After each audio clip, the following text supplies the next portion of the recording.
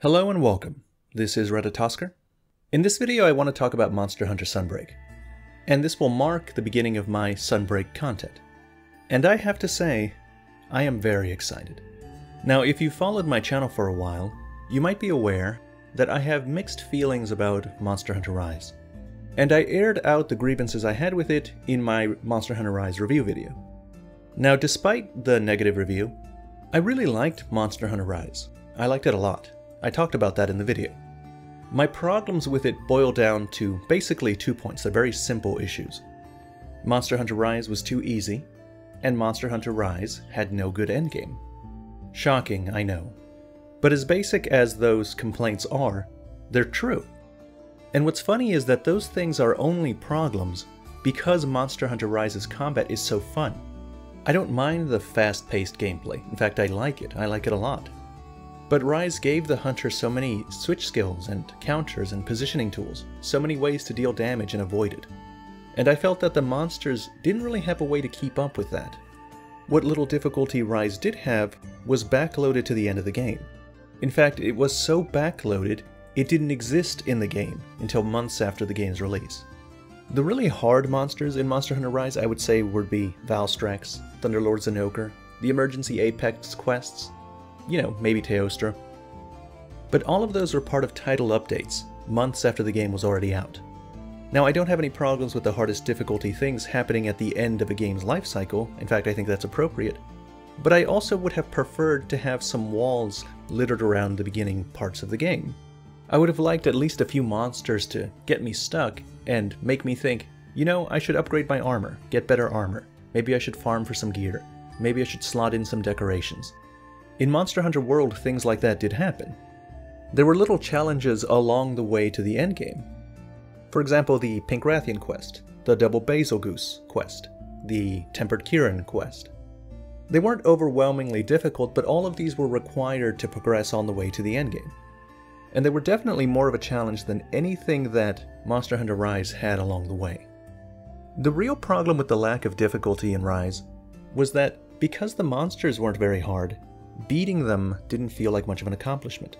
It felt great to move around and use all of these different cool moves. It's so fun, it's probably my favorite gameplay in the series, so far. And it is precisely for that reason that I would have liked a harder game. It would have made the monsters more memorable. It would have made victories feel more deserved. Truly, the reason that I have criticisms at all is because I like Rise so much. And that's also true for the endgame. At the end of my playtime in Monster Hunter Rise, I had something like 180 hours, and that's a good time. For most video games, that's a reflection that you really liked the game. But for a Monster Hunter game, those are rookie numbers. Those are chump numbers. I poured so many hours into Monster Hunter World, I'm almost embarrassed to talk about it. I don't even want to tell you how many hours I poured into that. An embarrassing amount. For whatever reason, the endgame in Rise did not inspire people to continue playing.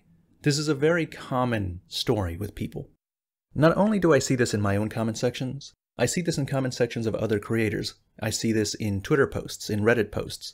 People all have this experience where, for whatever reason, Rise doesn't capture their attention the way that other Monster Hunter games did. At least not for as long.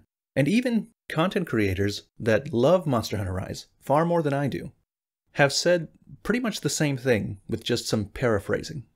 Off the top of my head, I remember the popular channel Rage Gaming had a video that said something along the lines of, "I'm not done with Monster Hunter Rise, but it feels like it's done with me," or something like that. With the point of that video being precisely what I was saying, that for whatever the reason, Rise was not capturing their interest for as long as other Monster Hunter games had, World specifically.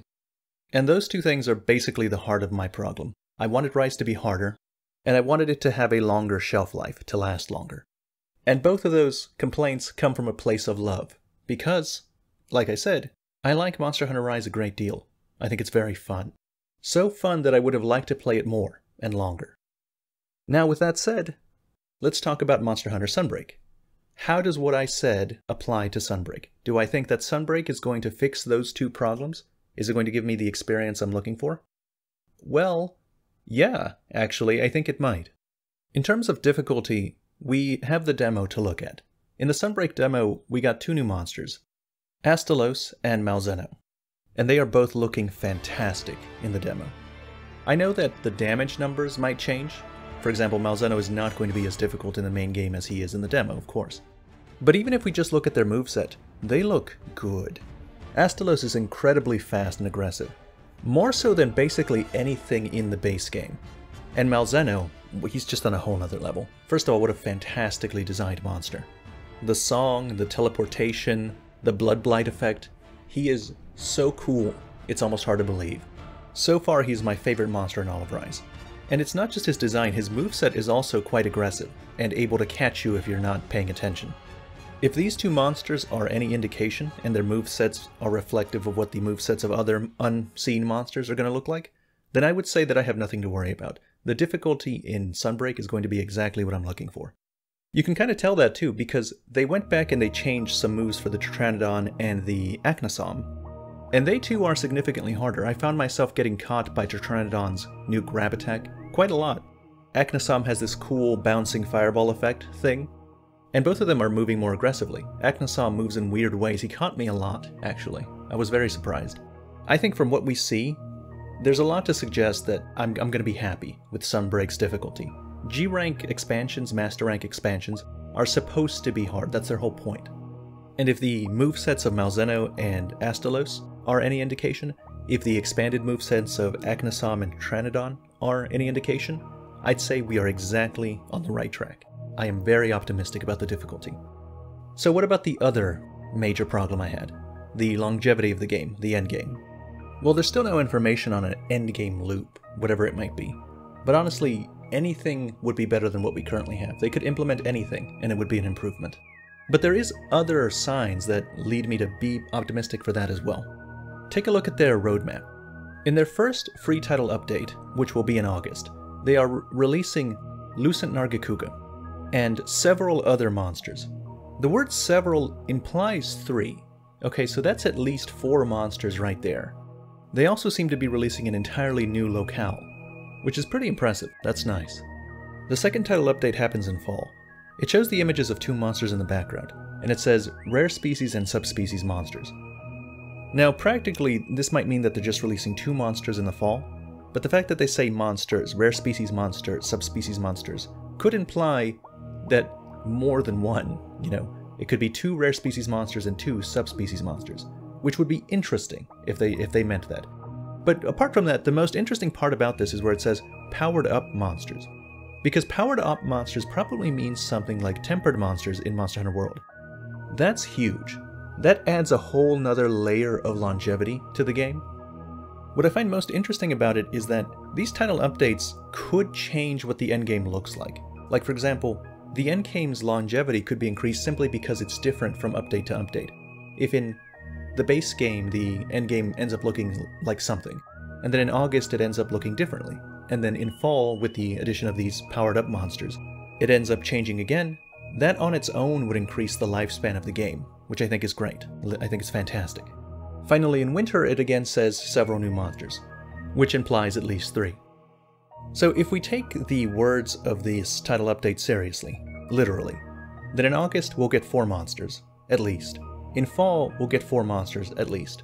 And in winter, we'll get 3 monsters, at least, for a total of 11. And powered-up monsters along the way. And all this before the end of the year. This is great. This makes me incredibly happy. This makes me so hopeful and optimistic. I am ready to believe. And that's the end of this video. As always, thank you very much for watching.